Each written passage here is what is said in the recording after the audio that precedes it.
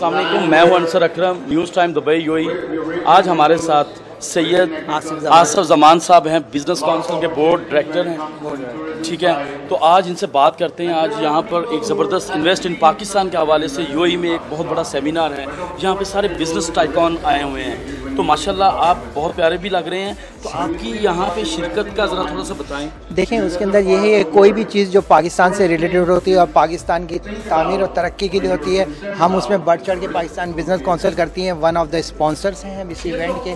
और हमारे जो नज़्बुल ऐन यही है कि पाकिस्तान को मजबूत किया जाए और ज़्यादा से ज़्यादा इन्वेस्टमेंट पाकिस्तान में फ़्लो है। तो इस मकसद के तहत हमने काफ़ी हमारे मेंबर्स हैं, तकरीबन हमने मेंबर्स को जो है अपने जो टॉप के मेंबर्स हैं उनको बुलाए हैं, वो आज आए हुए हैं। जैसे शब्बीर साहब हमारे फाउंडर मेंबर हैं। तो हमारे यहाँ आने का मकसद ये है कि इस इवेंट को जो है कामयाब बनाया जाए। और हमें बड़ी खुशी हुई कि शोभा वालों ने ये पाकिस्तान के लिए एक इवेंट कराया है, जबकि ऐसा स्ट्रेस और टेंशन चल रहा है हर जगह पे, बॉर्डर पे, आपको मालूम है।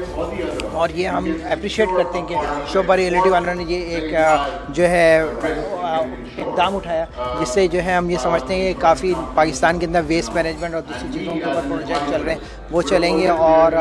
और इंशाअल्लाह ताला इन्वेस्टमेंट पाकिस्तान का जो मुस्तकबिल है वह खुश आएंगे। इंशाअल्लाह पाकिस्तान का जो मुस्तकबिल वो खुशाइन होगा इंशाअल्लाह। जैसे आम लोगों की सबकी ये जिम्मेदारी है कि हम अपने पाकिस्तान के लिए बेहतरीन इक़दाम करें। अच्छा, यूएई में यहाँ पे बिज़नेस एक बहुत बड़ी कम्युनिटी है पाकिस्तान की, और यहाँ पे यूएई ने बहुत फैसिलिटेट किया हुआ है। यहाँ पे पीस है, सब कुछ है। तो आप इसके हवाले से जो हमें यहाँ पे इतना इन्होंने मोटिवेट किया, इतना फैसिलिटेट किया यूएई की गवर्नमेंट ने, उनके बारे में थोड़ा सा अच्छे से हमें बताएं कि वो कैसा आप महसूस करते हैं या फ्रीडम मिला है। देखिए, बात यह है कि अगर आप कंपेयर करें तो आप देखेंगे कि इस वक्त जो यूएई के अंदर हम लोगों को फैसिलिटीज़, जो फ्रीडम हासिल है, वो माजर के साहब हमारे मुल्क में भी हासिल नहीं है। जो आपको इनजस्टिस जो आपको जो मिलेगा, जो आप शब्बीर साहब ज़्यादा आपको बताएंगे, ये ज़्यादा अरसे से यहाँ रह रहे हैं, कि यहाँ बहुत फैसिलिटीज़ है और इसको हमें शुक्रगुजार होना चाहिए। शेख ज़ायद ने आपको पता है कि बहुत ह्यूज इन्वेस्टमेंट करी, और आज भी पाकिस्तान को जो लोन्स दिए जा रहे हैं और पाकिस्तान को हर जगह से जो सपोर्ट मिल रही है, तो यूएई उसके अंदर जो है वो सबसे आगे है।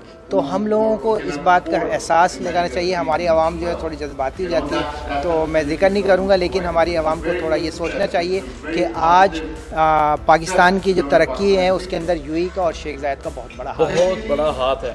Thank you so much. आपने अंसर अकरम से बात की, न्यूज़ टाइम से। Thank you so much. Shabbir साहब, आपको कैसा लगा ये इवेंट अटेंड करके? इवेंट माशाल्लाह बहुत अच्छा था। इस किस्म के इवेंट होने चाहिए। It was good for Pakistan, और इनफैक्ट पाकिस्तान को भी ज़रूरत है इस किस्म की कि इस मोड पे, इस कंट्री में यहाँ पर भी इस किस्म के प्रोग्राम हो, ताकि यहाँ से भी हमारे जैसे पाकिस्तानी जो हैं, जो यहाँ पर इतने सालों से मुकीम है, कि लाइफ अपनी यहाँ निकाल दी, तो वी शुड आल्सो थिंक कि हमारा इन्वेस्टमेंट भी पाकिस्तान में होना चाहिए। And this will definitely going to give a good motivation for all the Pakistani based here in Dubai.